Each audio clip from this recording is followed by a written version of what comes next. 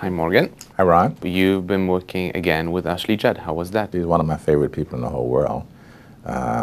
We've become dear friends since Kiss the Girls. Been in contact and been in each other's orbit since then. And so we're just such seldom found thing where you get to be close friends and then you get to work together.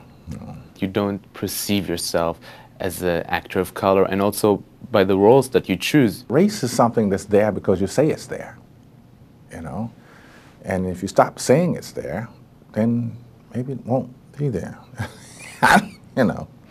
I know you have a restaurant in Mississippi where you live. I have a very hard-working, dedicated partner who's my lawyer, and we just decided, almost kind of a lark, that we had to travel too far to find fine dining to get a really decent meal and a good bottle of wine.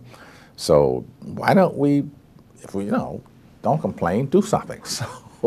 So we decided to build a restaurant, and we did. I understand that you have an infatuation with your computer, who has become like a personal friend to you. Unfortunately, that's the case. Because every guy who has taken his computer to heart has gotten into trouble with his wife if he has one. The same thing. It says, "So what's your husband doing?" Hell, he's up there hugging his computer. But your computer becomes your alter ego. Every thought you have, you put in there. And when you're not doing anything, there are games to play, or there's the internet to go and look into. And there are other people to have intercourse with, because you go check your email and you've got all this stuff that you can respond to, and then there's instant messaging, and it's just fun. But although you like the computers, cell phones is a big no-no for you. No cell phones. Why is that?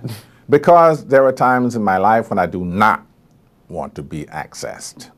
And if you have a cell phone, you're not going to leave it. You're not going to put it down somewhere. You're going to have it with you. It's like the computer. I turn my computer off.